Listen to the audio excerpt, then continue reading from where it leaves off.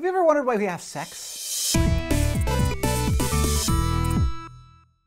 Okay, correction. Have you ever wondered why there is sex? I mean, I'm sure that your parents went over the basics with you when you were 11, or maybe you learned it from that, like, bossy girl at the public swimming pool. But no matter where you learned it, the gist is probably the same. We have sex so that we can have more people. Same goes for grasshoppers and pandas and poppies. Sexual reproduction exists to make new animals, right? But some animals totally abstain from the sex, and they still get the job done making babies all day long all by themselves. If it's possible for some animals to reproduce without having sex, why doesn't everybody just do it that way? You know that something's up when the majority of all animals reproduce sexually, at least some of the time. Some biologists have calculated that 99% of plants, animals, fungi, and protists have sexual reproduction at least some of the time. And some animals, like starfishes and slugs and strawberries, they can do either, depending on how they're feeling that day. So sexual reproduction, that just means that two organisms of the same species get together and combine their genetic material to create a new organism that's genetically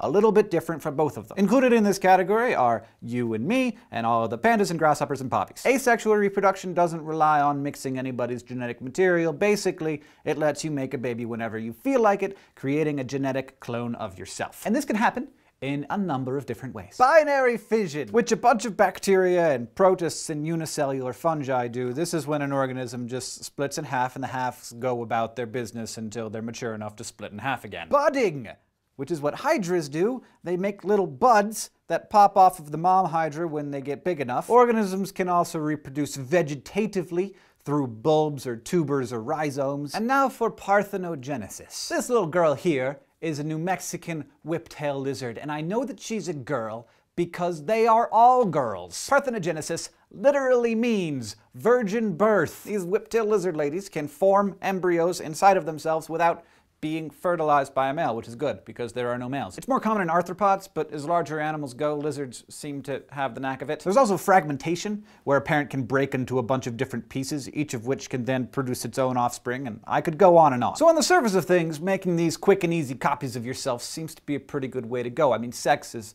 awesome at everything, but it isn't particularly convenient. First, you have to find a suitable mate, which, you know, we've all had our troubles with. And then you're stuck with only half of your population being able to give birth, the other half just being useless. And generally, sexual reproduction happens on a slower timescale. By the time sexual reproduction results in one round of offspring, asexual reproduction has had like 3 generations, and they're all off in the world making friends and influencing people. And yet still, sex is a thing. It's a very popular thing. It turns out that combining the genes of 2 different members of the same species is worth all that time and effort. The key here is that gene variation makes a population of organisms less susceptible to disease and more able to survive if conditions get crappy. When times get tough, the population is genetically diverse enough that at least some members will survive. And say a population is all but wiped out, sexual reproduction allows for a genetically diverse population to be rebuilt from a relatively small number of individuals. And then there is the Red Queen's hypothesis, named after the Red Queen in Lewis Carroll's Through the Looking Glass, who said, "It takes all the running you can do to keep in the same place." The idea here is that a species needs to constantly adapt in order to keep up with predators and parasites and competitors. Studies have shown that snails and worms that reproduce sexually are way better at resisting infestations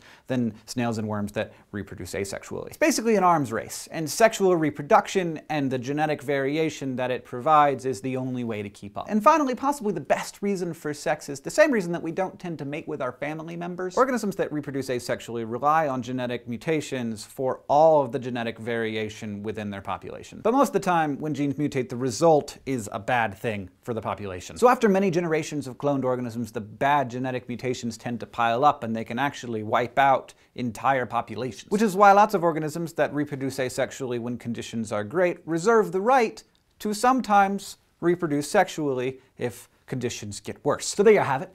Asexual reproduction seems like a great idea, but in the end, sex rules. For more information on sexual and asexual reproduction, see our citations in the description. If you have questions or suggestions, you can ask us on Facebook or Twitter, or of course, in the YouTube comments below. Use a condom, or birth control, or both.